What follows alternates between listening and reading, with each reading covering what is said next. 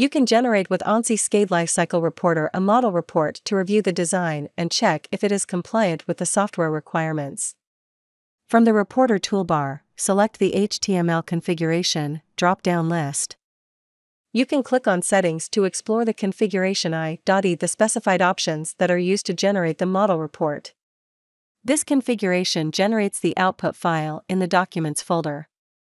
It uses the specified TCL script as SCADE-report.tcl located in the SCADE installation to produce the HTML document. Click Generate to automatically produce the document and open it.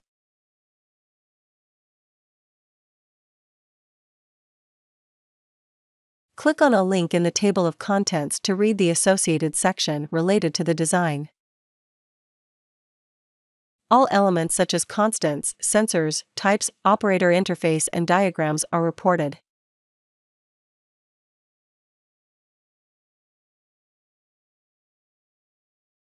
You can generate a document in rich text format by selecting the RTF or CERT Reporter configuration, but Microsoft Word must be installed to open it.